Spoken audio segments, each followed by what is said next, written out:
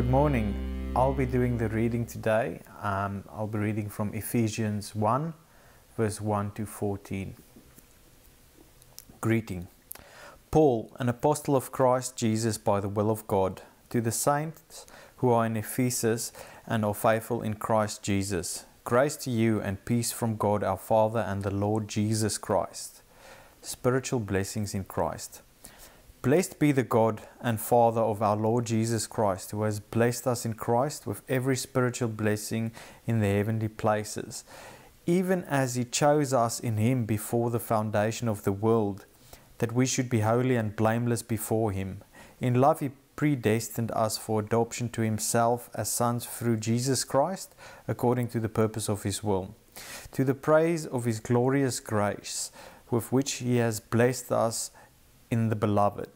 In Him we have redemption through His blood, the forgiveness of our trespasses, according to the riches of His grace, which He lavished upon us in all wisdom and insight, making known to us the mystery of His will, according to His purpose, which He set forth in Christ, as a plan for the fullness of time to unite all things in Him, things in heaven and things on earth. In Him we have obtained an inheritance, having been predestined according to the purpose of Him who works all things according to the counsel of His will, so that we who were the first to hope in Christ might be the praise of His glory.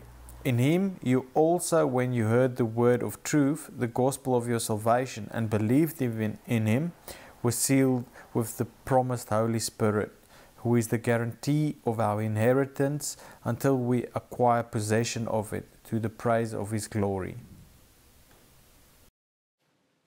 Hi guys, I'm Bella, and today I'm going to be reading Psalm 145 from the NIV version. I will exalt you, my God the King. I will praise your name forever and ever. Every day I will praise you and extol your name forever and ever.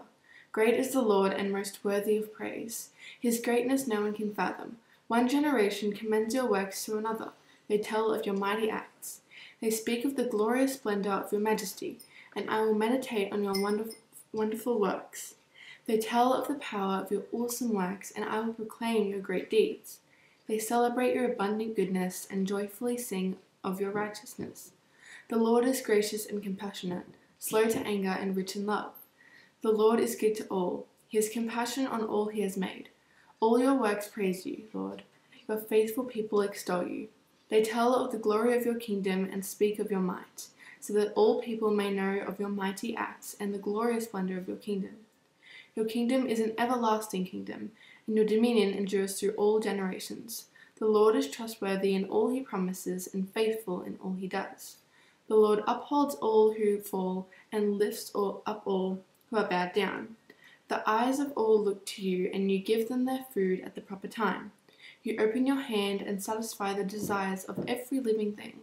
The Lord is righteous in all His ways and faithful in all He does. The Lord is near to all who call on Him, to all who call on Him in truth. He fulfills the desires of those who fear Him. He hears their cry and saves them. The Lord watches over all who love Him, but all the wicked He will destroy. My mouth will speak in praise of the Lord. Let every creature praise His holy name forever and ever.